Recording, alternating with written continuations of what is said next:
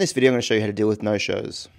Okay, so here we are back in the software, and as you can see over here, in opportunities, we had our client Paul Test PMV due to come in at Friday. And if you need to show the calendar event, this is a little tip here.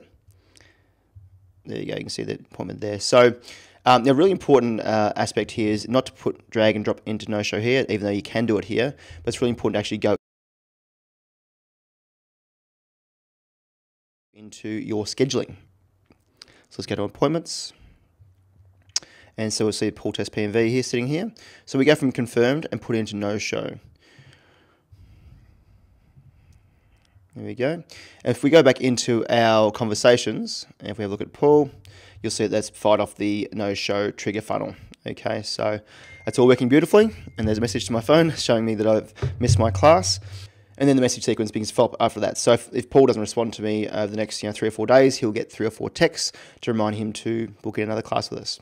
So that's how you do no-shows. I'll see you in the next video.